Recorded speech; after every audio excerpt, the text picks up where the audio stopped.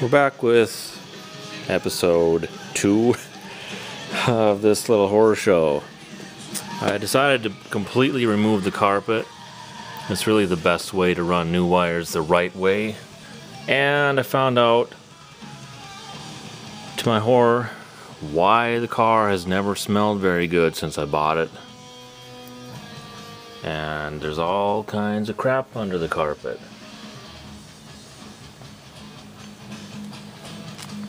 But I pulled out some more stuff, took the dash apart, and I've had this cover off many times.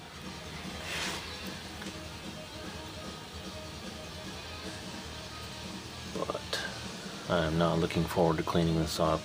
I'm going to put some alpha damp on the floor. I don't have enough closed cell foam and mass loaded vinyl to cover it fully, so that has to wait for another time.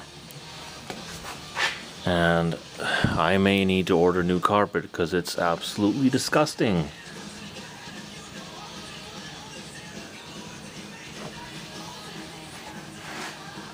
But I need to start cleaning up now. See ya.